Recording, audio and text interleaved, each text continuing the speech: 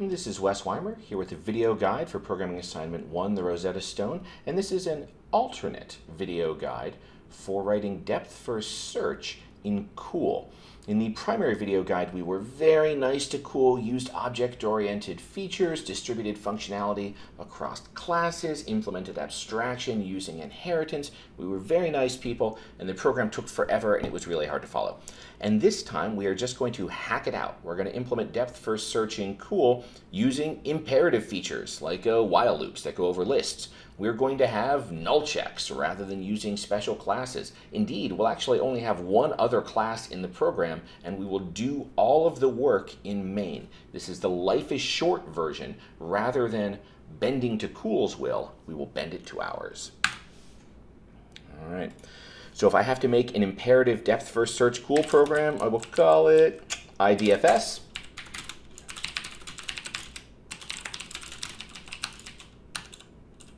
We'll put a little comment at the top, just in case there's some sort of issue.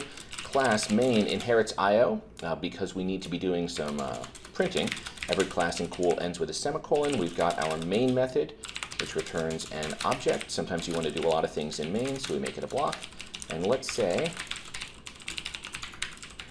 and I'm doing this even though it's unrelated to DFS, just because COOL is so obnoxious with the semicolons that I want to make sure it even compiles. Oh, great. All right, so we've recreated Hello World. Now it's time to add our promised list class. And unlike last time, we're not going to have any abstract interfaces that we do during inheritance. This is just going to be a relatively simple list of tuples or singleton strings. To save time, even though sometimes we want singletons for the visited set and sometimes we want tuples for edges, we'll just always do tuples, and sometimes this is left blank, and sometimes not use B. Right? And then there's a next pointer, which goes to a list. And there is an init method, which takes new A, class names are always capitalized in COOL, a new B, and a new next, and returns a list. This is like a constructor. Our A gets new A, our B gets new B, our next gets new next, and then we return ourself. This is kind of like calling our superclass constructor. In COOL, all of your fields are private by default. Even your friends can't see them, so we'll need accessor methods for all of these. I could write get A, but I am so lazy that I will just write A. And we return A, B, and next. And by the way, next is not a string, it's a list. Notice that since I'm only doing one thing in here, I didn't need to do this block stuff. Let's see if this still compiles. Parse error 28. Oh, every class in COOL also ends with a semicolon. Type check. Class list has method init with formal parameter of unknown type tail. That's of course because I cannot spell. New next is a list. All right, love it. So we have our type definition, but we're not doing anything with it. So let's read in a list of edges. And rather than having edges be a local variable, if we're going to hack it, why don't we have edges be a class instance variable? And since it's in main, it's effectively a global variable. Right? There are all of our edges. And now we're going to have some sort of loop. We loop until we're done reading in. So initially, we're still reading in stuff. And then while we are reading, remember every loop ends with pool. All right? We're going to have A be some input we read from the user, and B be some input we read from the user. Remember, in COOL, the way we tell if the input failed is that it will return the empty string. Right? So if B is the empty string, then we are done reading. However, if it's not, then we want to add this to our list of edges. So edges is going to be just like edges from before, conceptually, but we're going to cons on something to the beginning. We'll make a new list cell and initialize it so that it holds A, B in edges. Let's see if this program compiles. We won't be able to see because we never print out the list, but can we run it on our simple graph? And it seems to work. It says hello world. But I want to do a little more testing than that. I want to print out the list. But instead of adding that functionality to class list where it belongs, I'm going to hack this up and add it to main, because you can. Right? Suppose you want to print out a list. Every method definition also ends with a semicolon. We're going to write this sort of, if L is null, then skip, otherwise print L, and, print L.head, and then call ourselves on L.tail. This is conceptually what we're doing here, right? But we're going to do it in cool, and the way we do a null check in cool is void. Right? So if it's void, then we want to do nothing. We'll just return our self, because we have to return something since it's a well-typed language, and self is something we have in scope. Otherwise, we'll want to do a number of things, so we'll have a little block in here. Right? We will print out the A part of L, the B part of L. We'll use lowercase letters. We'll print out a new line, and then we will call ourselves recursively. Did we call it next or tail?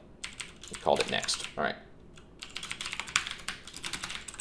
On our next pointer. So there's a standard sort of for loop, while loop, recursive print function. And let's just see if that's working. After hello world, we will print the list of edges. Syntax error. Because this is a block, the last thing in it has to end with a semicolon. All right, and there are our edges. A goes to B and B goes to C. I could have printed spaces between them or whatever, but I'm not going to bother. All right. So now we actually want to do depth first search. All right. So let's make in main, because why not, depth first search method, and it needs to know where we are and where we're going and what we visited. All right. And in the past, we were very nice and we returned a list corresponding to what we'd seen to get there. But actually this time, let's be even hackier. Let's just print it out when we get there. There might be multiple ways to reach the definition. So this, if we reach dest from source, then print out the path. All right. So we will add a little field that indicates whether we've already printed out the answer, so that we only print it out once. All right. So our depth first search maneuver, we probably want to do a lot of things, so let's make it a block. One of the first things we'll want to do is check to see if visited contains source. Well, let's just write that up here. We could put it in list, but why do that? See if a list contains a string.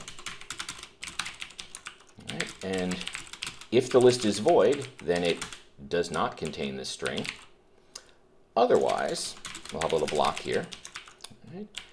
If the list's A method is equal to the A we're looking for, then we found it. Otherwise, we call ourselves recursively on the next part of the list.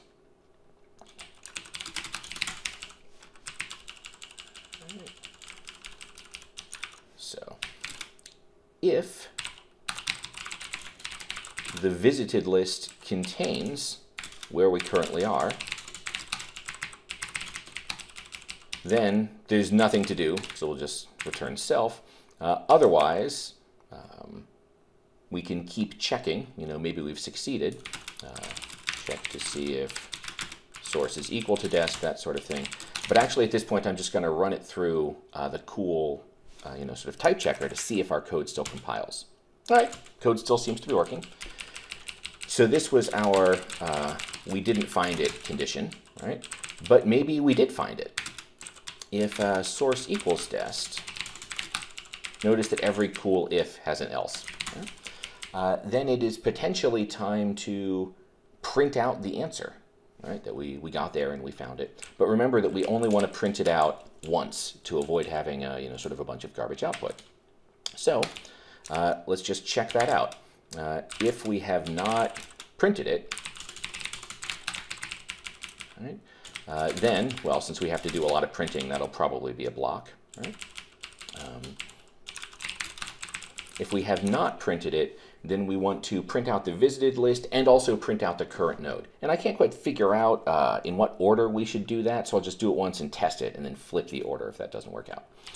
So let's say that we want to print out where we are now, and then print a new line, and then we will print out the visited list, and we will indicate that we've printed this so that we never do that again. Let us never speak of that again. All right. Otherwise, I don't know, we'll do nothing. Let's see if this type checks. Type check seems to work. All right, if source is not equal to dest, this is where we want to iterate over all of the edges. All right, and consider taking any of them. Source.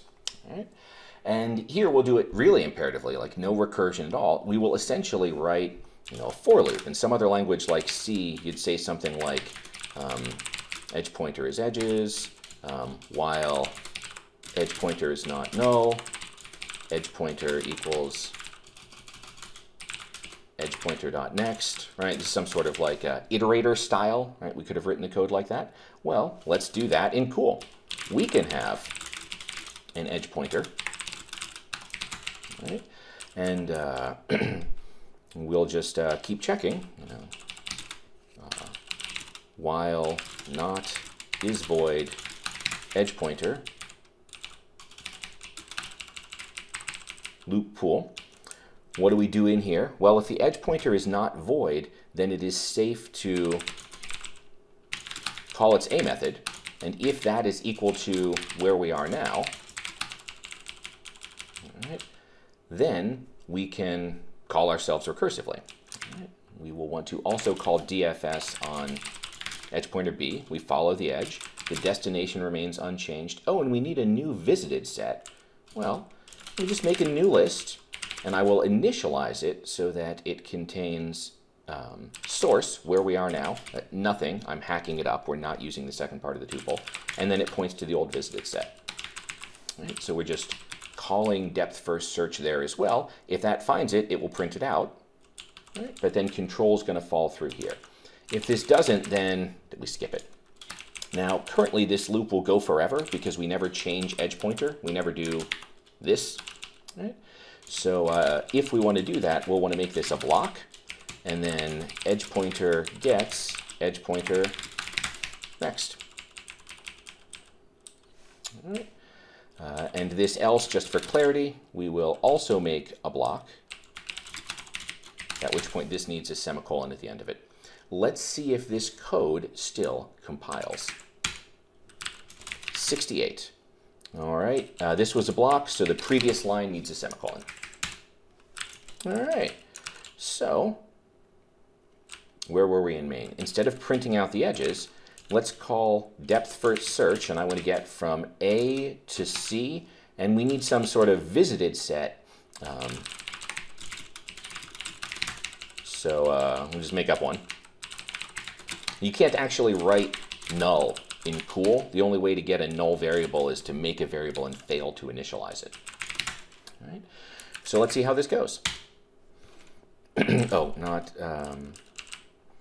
The reason it can't see this is because this let is only binding to this while loop. If we want everything to be in scope, we need to, you guessed it, add another block. All right, let's see how well this works. 89, parse error near. Well, since this ends a block, we need a semicolon at the end of the previous line. All right, and it says we got there via ABC. Well, we're printing out the path in reverse order, but that's not a huge deal. Now, we also had, you may recall from our previous videos, this graph here. Well, let's see if it's really working by trying it out on a more complicated graph. We called that the, I don't know, what graphs did we have lying around? That was our simple web graph. All right. But remember that the simple web graph starts at S and goes to E. So we will start at S and go to E.